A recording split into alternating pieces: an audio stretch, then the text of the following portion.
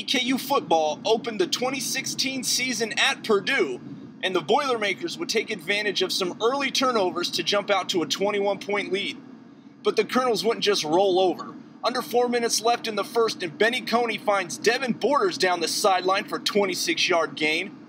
Coney, looking to keep a drive alive, finds Matt Clark, who makes a sliding catch. Next play, Coney hits Nico Creamer, who stays on his feet for an 11-yard gain. Colonels facing a 3rd and 7 from the Purdue 10-yard line, and Coney puts one up for Dan Crimmins to come down with. Coney was 4 for 4 for 64 yards on the drive.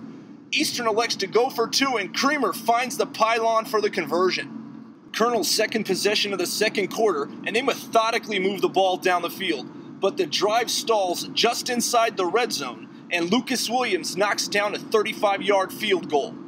Ensuing possession, Boilermakers looking to convert on a 3rd and long, but Nigel Bethel steps in front of this pass for his first interception as a Colonel. So Eastern starts in Purdue territory, and Coney hits L.J. Smith in the flat for a 14-yard gain. Then Benny uses his 2 hyped feet to convert consecutive 3rd and 2s, setting the stage for Ethan Thomas to turn the corner and break a tackle for a 10-yard touchdown run. And the Colonels are only down 10 at the break.